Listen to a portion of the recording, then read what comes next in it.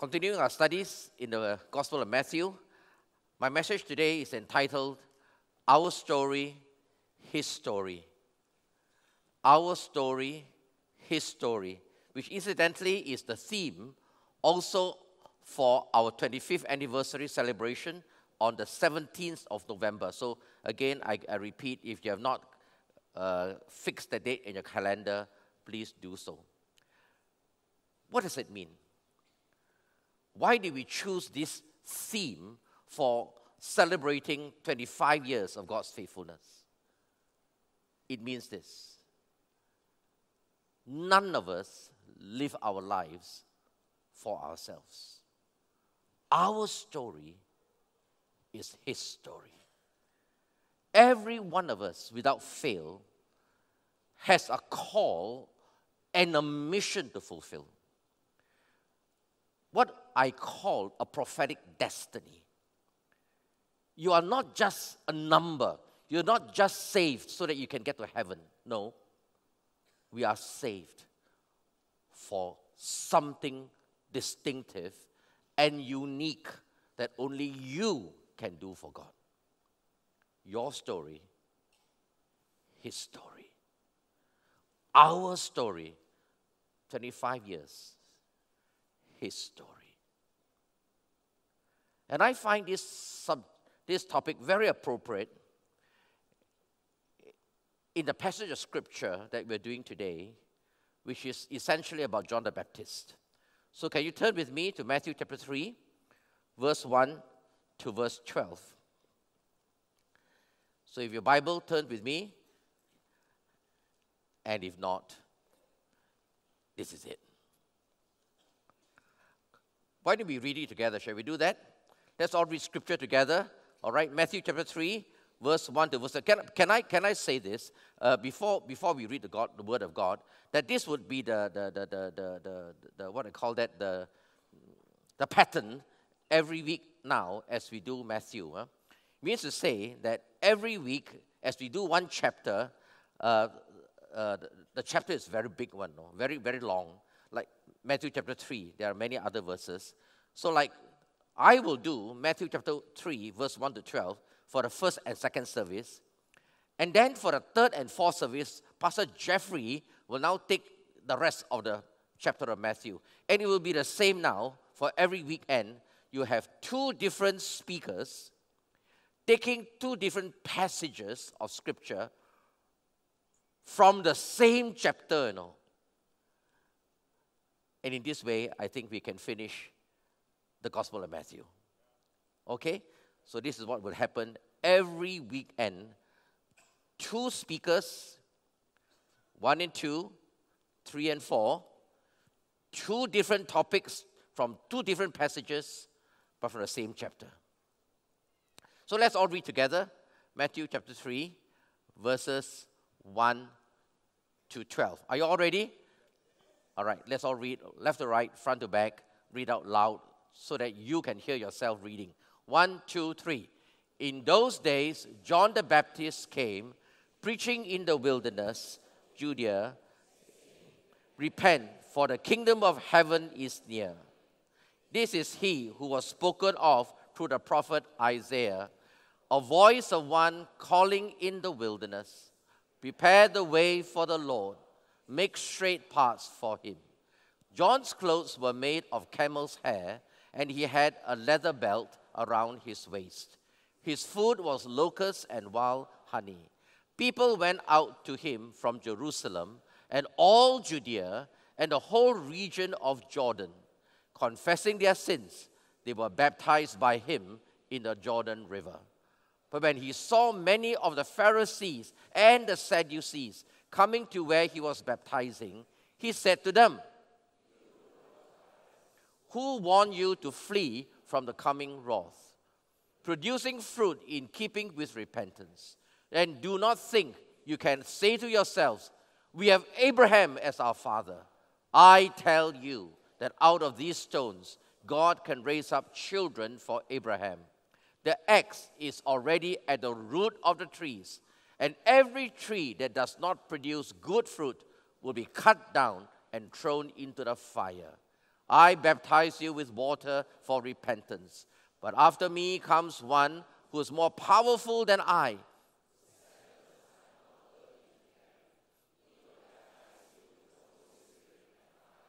His winnowing fork is in his hand, and he will clear his threshing floor, gathering his wheat into the barn and burning up the chaff with unquenchable fire. Clearly, the whole passage is on John the Baptist. So I'm going to address it under 5 separate headings. Who was John the Baptist? What was his mission?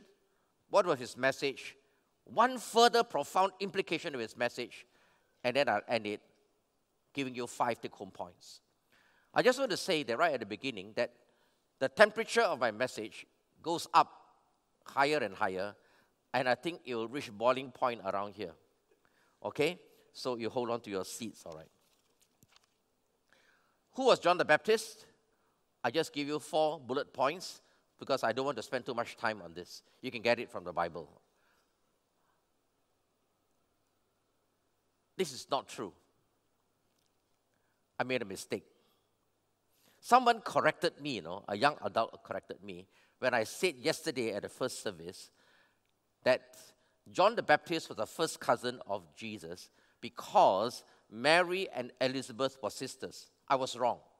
So interesting, a young adult came to me. He said, Pastor, check it out. Luke chapter 1, verse 36.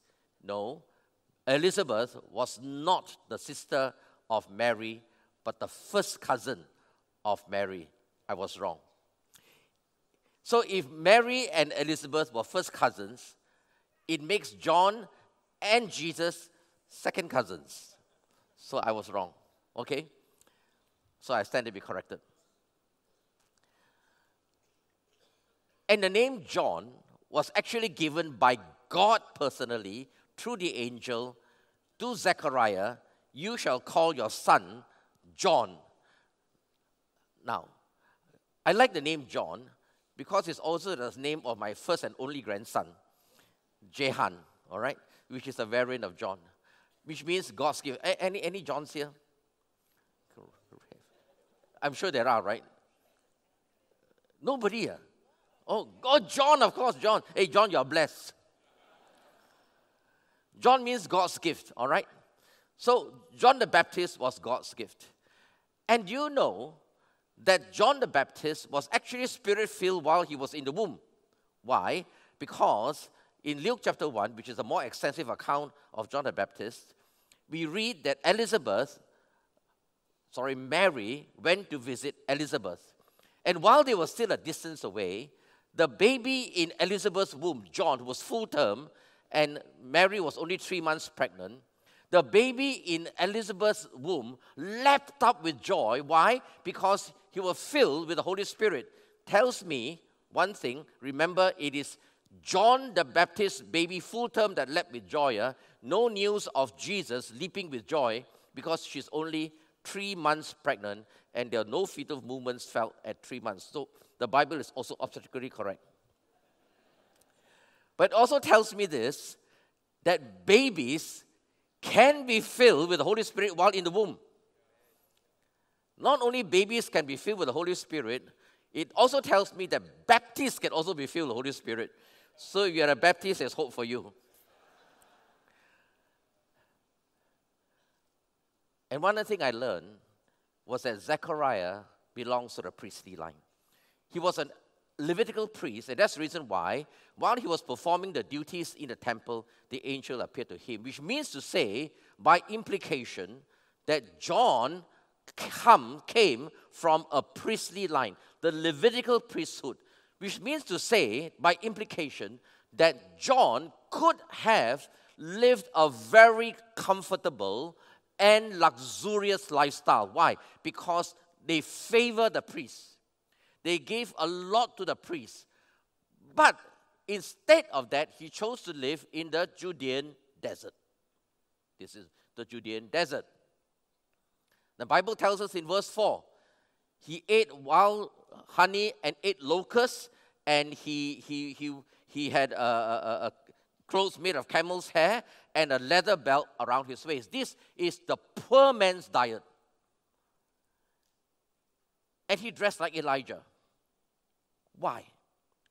Why did he forsake a comfortable life, being part of the priestly lineage, to go into the Judean desert and live that kind of a life? The reason is because he's got a mission to fulfill. And this mission, we all know this, is to prepare for the first coming of the Lord Jesus Christ. In other words, something in John the Baptist's life, from the moment he was born, something in his life was marked out for God. But you say, Pastor, this is John the Baptist. No. It's for you and I. I believe that every single one of you, the moment that you and I were born and born again, were called to a specific mission. That is why I entitled this message, Your Story, His Story. History. That is why every one of you, the moment you were born, and more important, born again, for a purpose. It is not distinctive only to John the Baptist. He's a prototype. It's not specific only to John the Baptist, but to every one of us here. And there's maybe about a few hundred of you here. Every one of you without fail. God knows you by name. He has written your name in the palm of his hands. You are not a nobody in the sight of God. And more important than that, he saved you so that you and I can fulfill what I call your prophetic destiny. There is something you can do that other people cannot do. Why? Because you are unique. Your thumbprint is unique. Your eye is unique. Your connections are unique. So there must be a purpose. And you and I have to realize that all of us, without fail, have a mission and a prophetic destiny to fulfill. But for John, clearly he was called for this mission to prepare the way of the Lord. And in Scripture, there are 2 Old Testament prophets, 3 Old Testament passages that tells of this preparation. This is Isaiah one, all right? The other one is in Malachi. The Isaiah passage is quoted in Matthew. Prepare the way for the Lord, a voice crying in the wilderness. But there was another Old Testament prophet, and it's not by accident that he is the last Old Testament prophet in the Old Testament. Malachi, that prophesied years before John the Baptist was born about the coming of John the Baptist, who will now prepare the way for the coming of Jesus. So let's look now at the Malachi passage, and you'll be amazed at what the prophet Malachi says. Now, let me unpackage it. The mission of John the Baptist, very important. This is where the temperature begins to go up, okay? First passage, Malachi chapter 3, verse 1 to verse 2. I will send my messenger. Look, let's read it. Shall we do that? Let's all read it with me, okay? So we're going to read Scripture together. Are you all ready? Left to right, front to back. Read out loud. Are you ready? 1, 2, 3. I will send my messenger who will prepare the way before me. Then suddenly the Lord you are seeking will come to his temple, the messenger of the covenant, whom you desire will come, says the Lord Almighty. But who can endure the day of his coming? Who can stand when he appears? For he will be like a refiner's fire or a launderer's soap. Verse 1.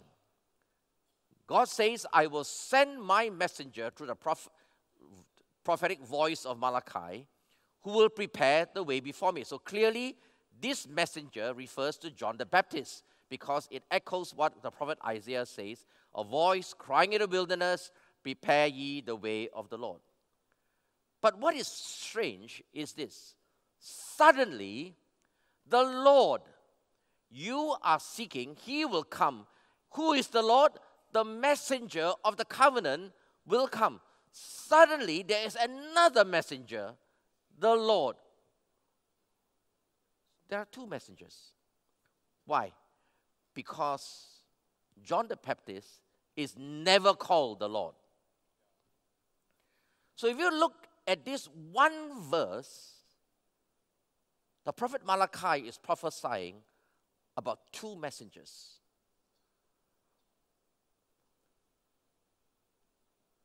Coming to the temple. Could it be the third temple? Don't know.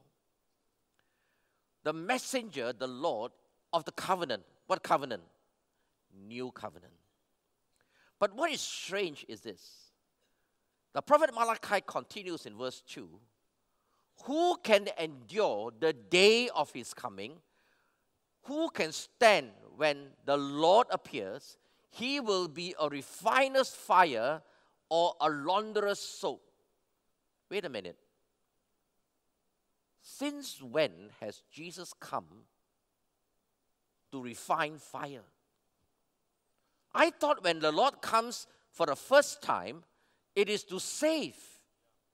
It is to deliver. But here he talks about refiner's fire. And the first coming is never called the day of the Lord. Whenever the term, the day of the Lord, it is always referred to the second coming. So is it first coming or second coming, or is it both?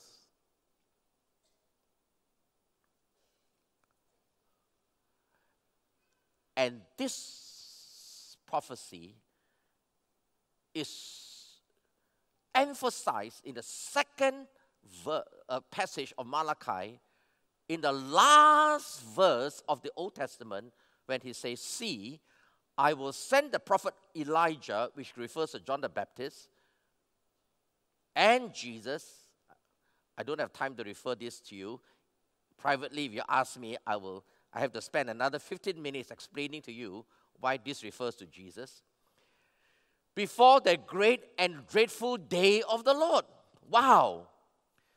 So, here we have the prophet Malachi, let me summarize, prophesying about the first coming as well as the second coming. Wow! This is a summary.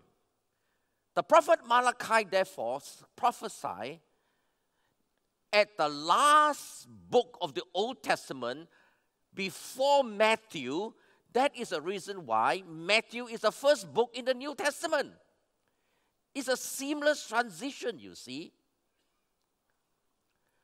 God will send John the Baptist as the first messenger to prepare the way for Jesus, who will now come to save, not to judge. And then Malachi also prophesied the second messenger, which is the Lord Jesus of the New Covenant, and now he will come with refiner's fire to judge. But wait, how come Malachi cannot differentiate between the first coming and the second coming and mix it all into one? Now, let me explain to you. We can understand why this is so if we understand how a prophet in the Old Testament sees prophecy. And this is a diagram. So if we look now about prophecy from the eyes of the prophet Malachi, this is how he sees. When he sees prophecy in the future, he just sees one hill. He doesn't see two hills. He sees the first coming of Jesus John the Baptist as a messenger, prepare the way of the Lord. At the same time, he also sees the second coming of Jesus as a second messenger of the covenant to judge and to cleanse with refining fire. But if you are Malachi, you see this and you see one hill. He does not have the advantage of us who now watch it from this angle, and actually there are two hills in one. When a prophet sees with his seer eyes, he sees happenings and events. He doesn't see timeline. But if you now watch this, actually, there are two comings in Malachi's time. Why is this important? Why is this important? As I was preparing this message, the Spirit of the Lord then prompted me. Weng Chee, if we need a priestly line of John the Baptist to prophesy and prepare for the first coming of Jesus, who will prepare for the second coming of Jesus?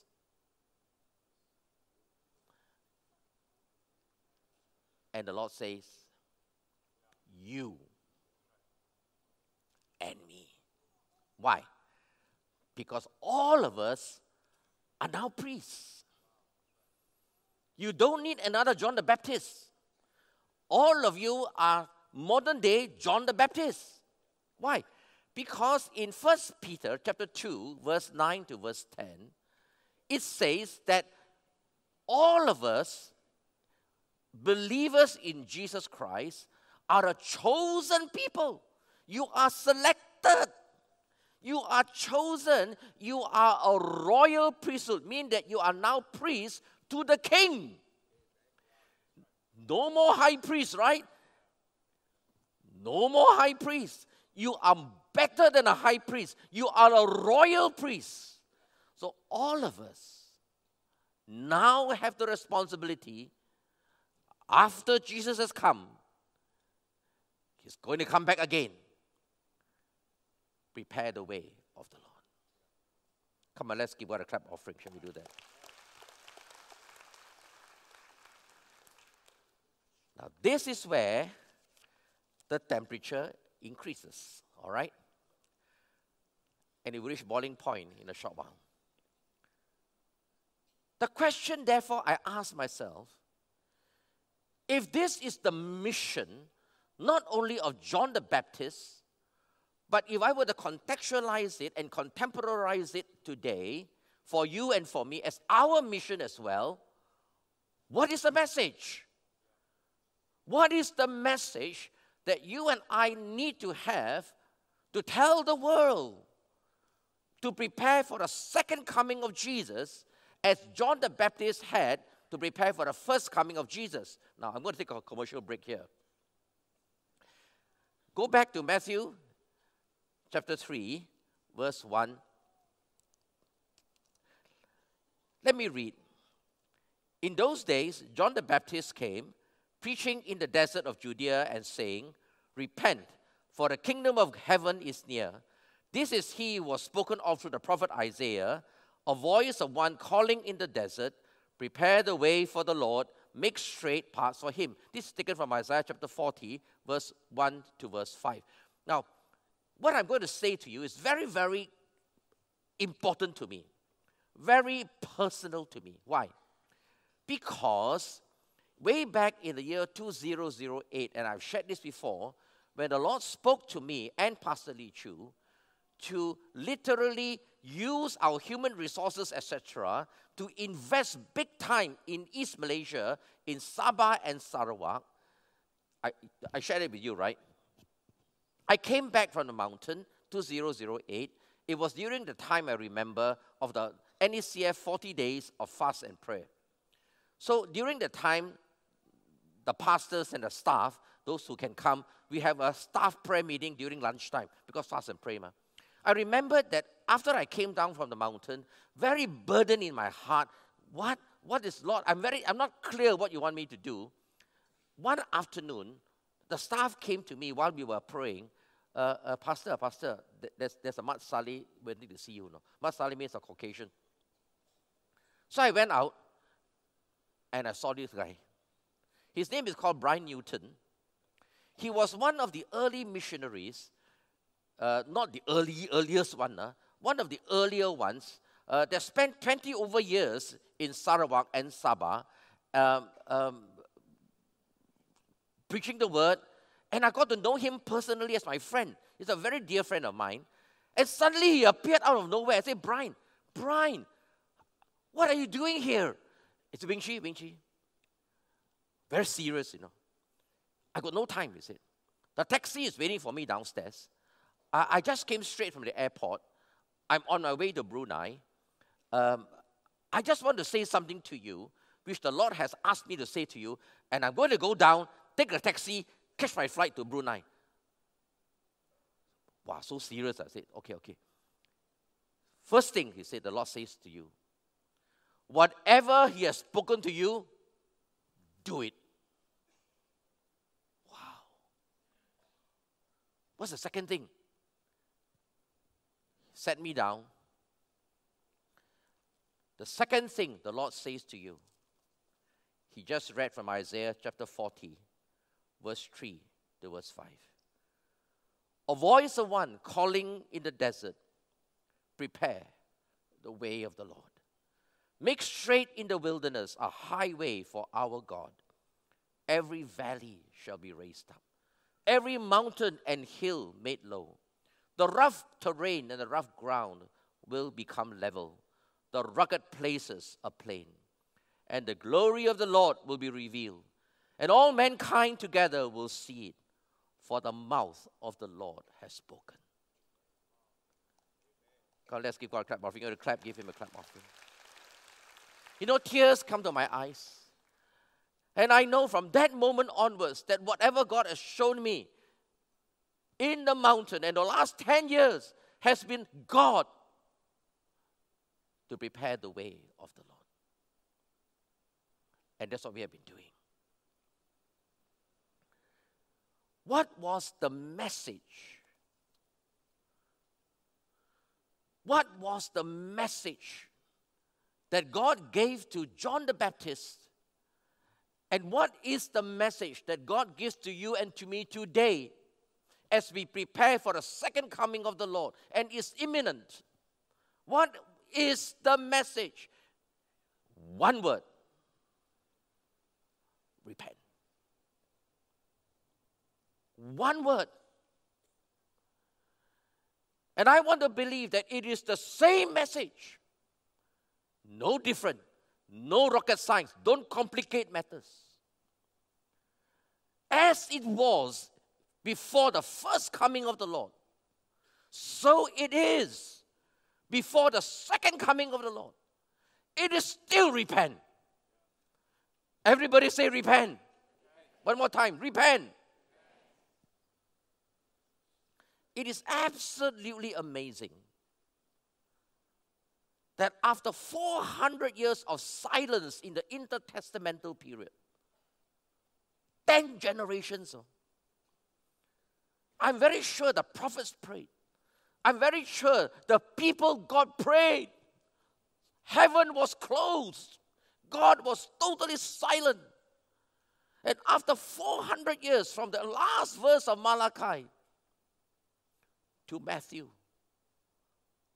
God opened His mouth. One word, repent. And it is the same today. It is the same today. If you and I are to prepare ourselves and the Church of Jesus Christ worldwide, don't worry about the church, worry about ourselves. Repent. Actually, this is also encrypted, if you look at it properly, in the last verse of Malachi. See, I will send the prophet Elijah to you before the great and dreadful day of the Lord. And this is how the Old Testament ended. He will turn the hearts of the parents to their children, the hearts of the children to their fathers, or else I will come and strike the land with total destruction. KJV says with a curse. The word turn is shov, repent. It's encrypted. And the last word in the Old Testament is destruction. 400 years of silence. And suddenly in the New Testament, hope came. Jesus came. And the way to reverse the curse, reverse the destruction, is repent. And this is still the cry of God to the Church of Jesus Christ today. Because we have gone so far away from Him. But you say, Pastor, show me from Scripture that this is true. Now, before that, let me share with you what it means. Now, all of you know what it is, so I won't spend too much time on this. It comes from the word shuv, is to turn, is to come back. In other words, come back to God big time. But you say, Pastor, I've been coming back, ma. Hey,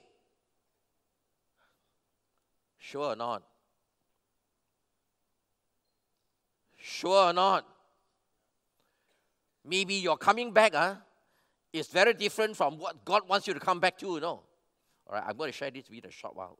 And that's where the temperature goes up. At the moment now, it's 50 degrees centigrade. When I reach my fourth point, it will be 100 degrees centigrade. Are you sure or not? Why? Because this is the Word of God. And how are you and I measured? Not by Pastor Chu's exposition, but by the Word of God. Okay? So, it means to come back, to return, to come back to God. But Pastor, where is it in the Bible that tells me that before the second coming of the Lord, it is also repent? It is only John the Baptist, ma. They need to repent. I don't need to repent. Hey, wrong. I got this from what Jesus says. When Jesus Christ came, He's already arrived. And what was His message? Repent! It's very consistent.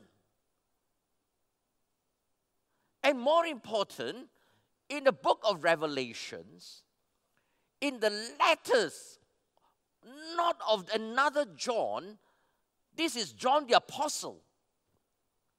Not John the Baptist, but another John. Do you think it is coincidental? No. The words of Revelation, Revelations 1:1, is the words of Jesus. Look at it. So Jesus is saying in His letters to the 7 churches in the end days, and I just pick up one of every one of the 7 letters, it is still repent. It is still repent, my friend, it is still repent. Come back to God big time. Wow. It sends shivers down me. It is to turn back. It is not naham. It is not having crocodile tears. It is not saying, God, I come back because things are not good now. Things have happened in my house. Things have happened in my business. I'm so sorry. No. It's more than that. It is a total change of mindset. It is coming to God and say, God, I have been living my life this way. I have been cheating you. I have been bluffing you. I have been giving you crumbs, scraps.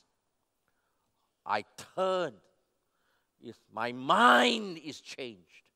Now, I resolve I determine, not only for a moment until my predicament is over, but for the rest of my days, I come back to you.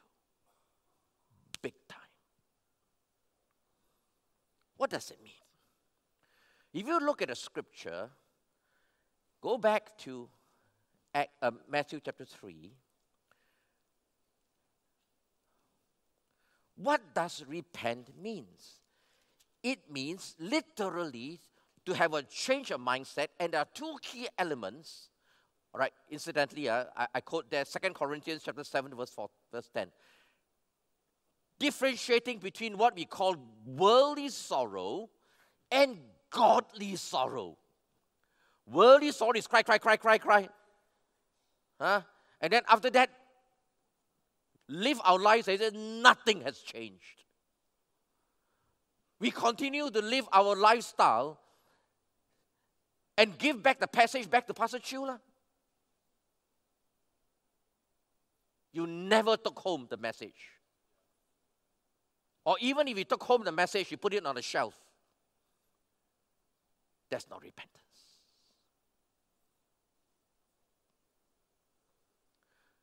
Two key elements. Oh, incidentally, that's it. Confess your sins. That's what it says.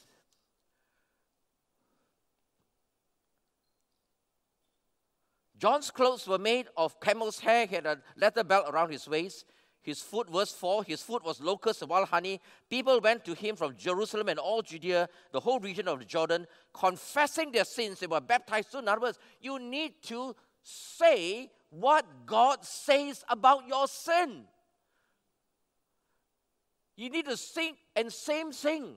You cannot say, it's okay. It's not okay. If God says it's sin, it is sin. So we need to confess it and keep on confessing it. Be baptized. Many of you are baptized. But the other thing is this. Produce fruit in keeping with repentance. In other words, you got to show something. In other words, don't talk only. There must be a visible transformation of your life and your lifestyle.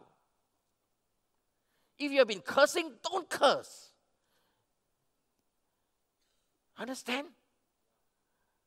You have to produce fruits in keeping with repentance. In fact, good fruits, not plastic ones. Nowadays, plastic fruits are so real, you cannot distinguish between until you put it in your mouth. Especially plastic flowers. I told you before, right? My mate took a plastic orchid that someone gave me and watered it for 2 weeks. And Pastor Lee Chu said, go scold my mate. Every morning I must take it out and water, Until one morning when the water, I feel it's plastic one,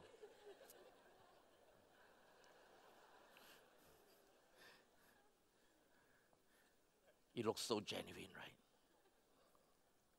Plastic. Plastic tears. Because you didn't mean it. Listen to me, my friend. With all my heart, I say this to you. Come back to God. I don't know what it means to you, honestly. Indifferent lifestyle, ungodly life, carnality, etc., etc. And this is where I reach boiling point. Why do we need to repent? Can I not postpone it, Pastor? Can I not just think about it? No. Why? Because of the judgment of God. The axe is already at the root of the tree. I don't know where the axe is for you. The axe is already at the root of the tree. All they need is one chop. And the fact that it has not happened is not because you're so great. It's because God is so patient with you.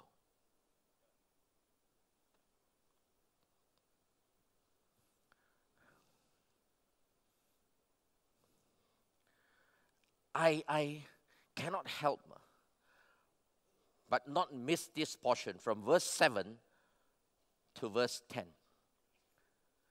When he saw many of the Pharisees and the Sadducees coming to him, to where he was baptizing, he said to them, "You brood of vipers."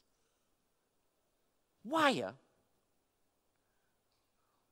What's wrong with the Pharisees and the Sadducees? You know these guys are more religious than you 100 times. They memorize scripture. They fast, they pray, they give tithes. Hey, how many Christians do that? These guys are 100 times more religious than us. But the fact is this, God hates religion. He reserves the greatest indictment against the religious people. So don't be religious. Coming to church and sing a few songs doesn't save you. It's not repentance. Believe me, friend, I say this with all the love that I can muster to you. And be truthful to Scripture. God hates religion and religiosity. You can fool people, you cannot fool God. Believe me. Believe me. Why? Because God says you need to repent, because if you don't, I will judge. I can't help it. I'm holy. I will judge you. I will judge.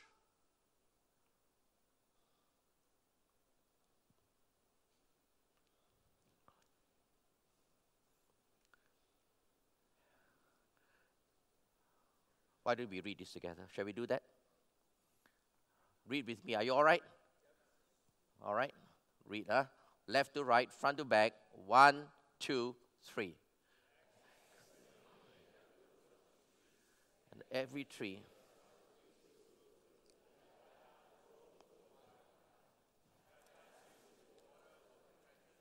But after me comes one who is more powerful than I.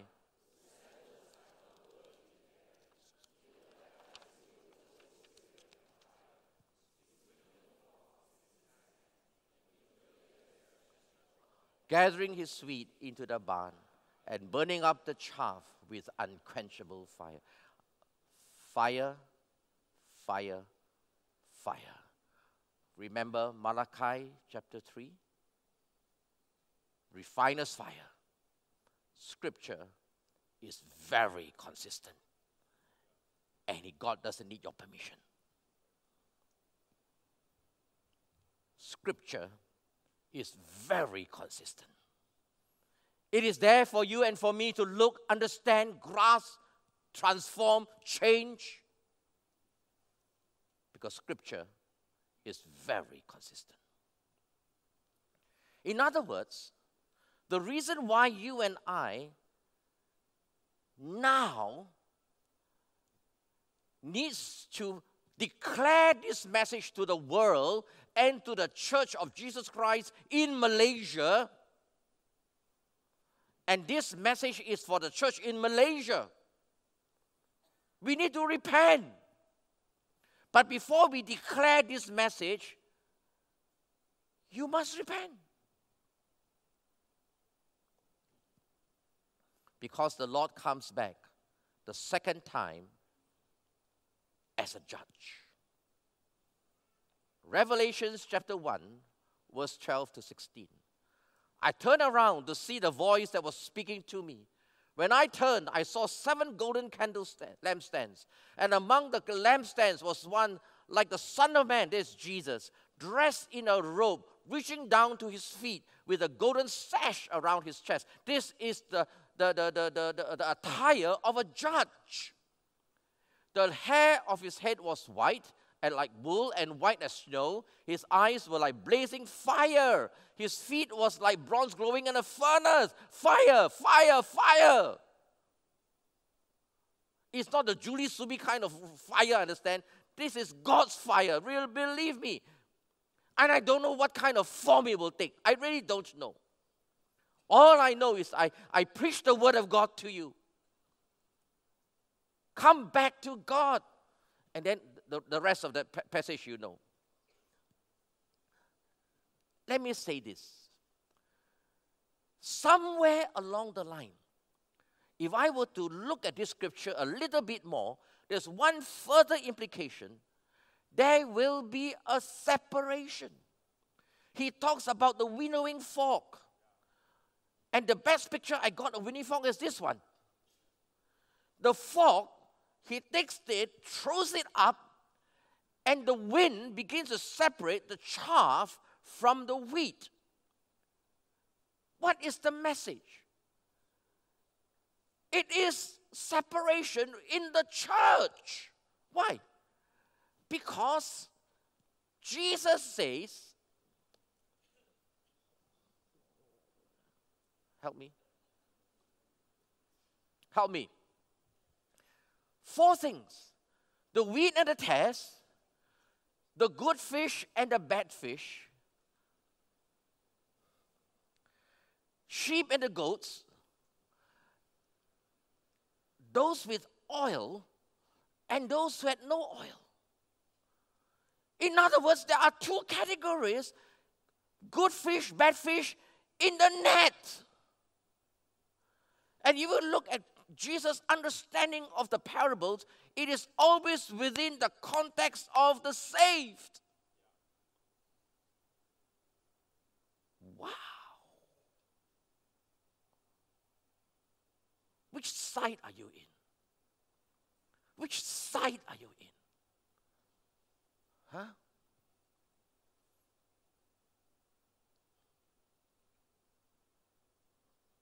There is a separation.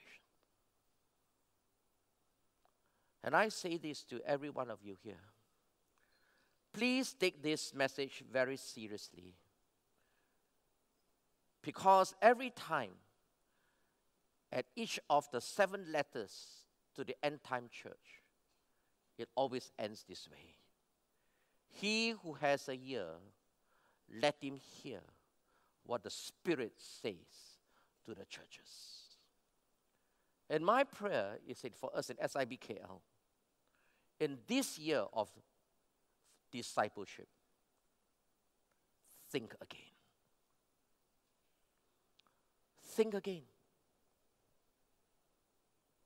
Because the way to reverse the curse, reverse total destruction, is to come back to God and repent. You know, last year, we had a 90 days of repentance. How many of you remember that? And many of us did that. And I want to believe that is of God. 13 weeks, you know. Something happened in the life of this church, you know that? Something happened in our life, even in Pastor Lee Chu and my life. Every week, you know, every night, we read the repentance prayer. Every night, repeat it again and again and again. And as we read that, we mentioned Jonathan Chu, Christopher Chu, Rachel, Jehan.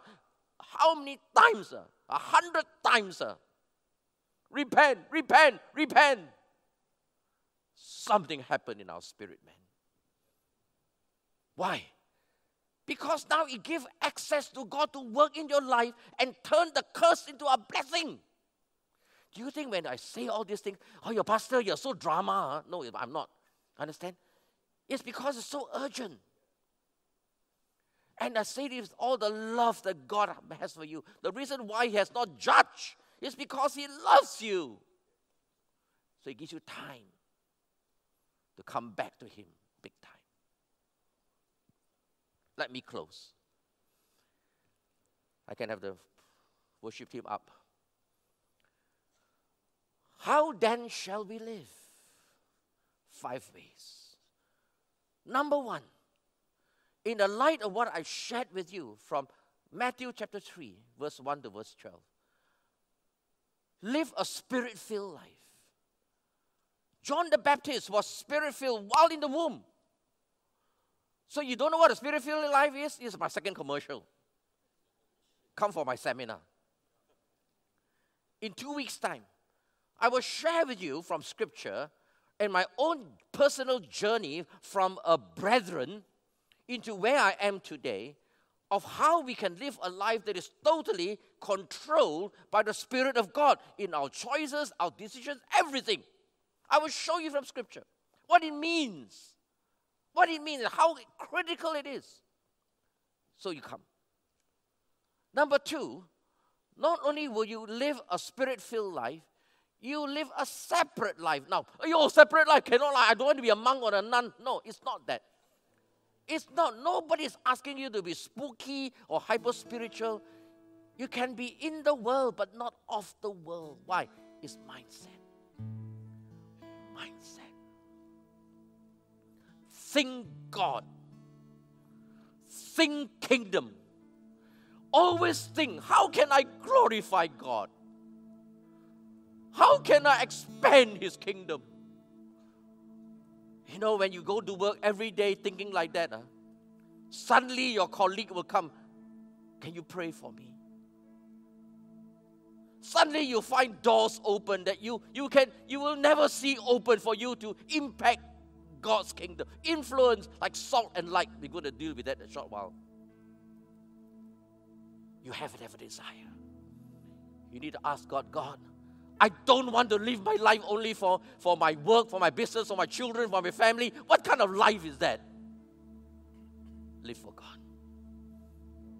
Seek first the kingdom of God and His righteousness. And all these things will be added to you. Live a separate life. Separate means holy. That's all there is.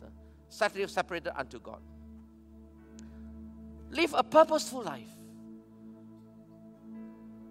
I started this morning by saying that all of us, like John the Baptist, are called to fulfill a prophetic destiny that only you can do. Are you fulfilling it? Or are you wasting your time? Don't go chase after shadows, my friend. Listen to me very carefully.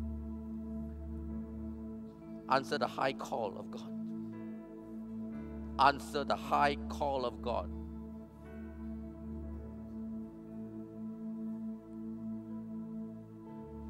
In the process, be humble and authentic, like John the Baptist.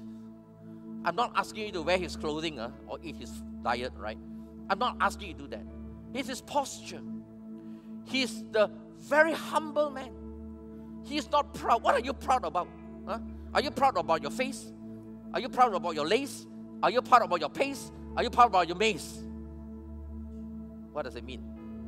Your face means how good you look. Your lace means how wealthy you are. Your pace means how your work, your profession. And then your mace means your power. You want to be proud of the grace.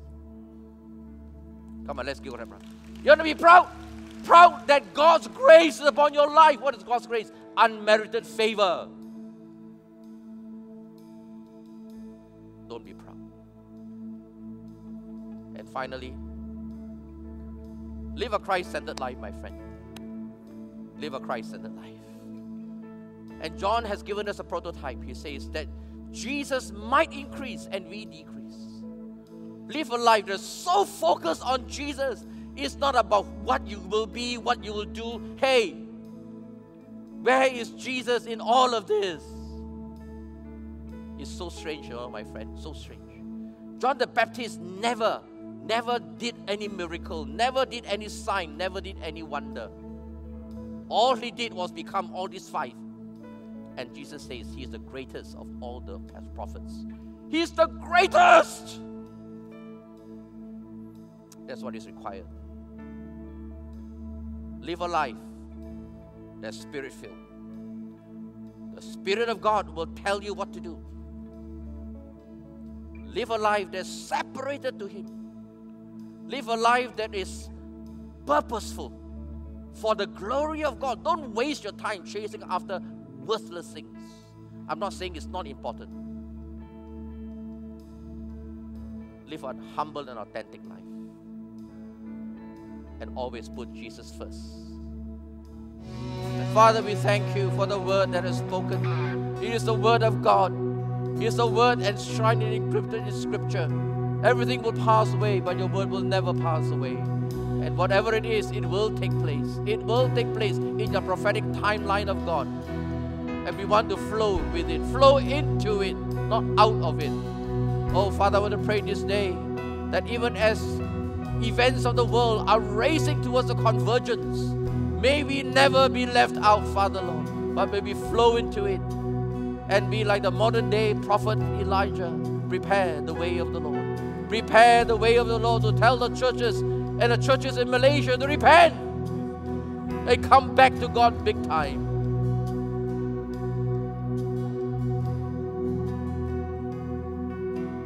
So, Father, I want to bless every single person here this day, that you take your word seriously and live our life with a complete change of mindset. Complete change of our mindset.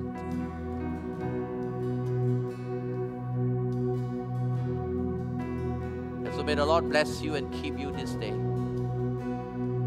May the Lord make His face always to shine upon you and be gracious to you. May the Lord turn His face, turn His beautiful face towards each and every one of you and your family, and always, always grant you shalom. In Jesus' precious name I pray, and the gospel will say aloud.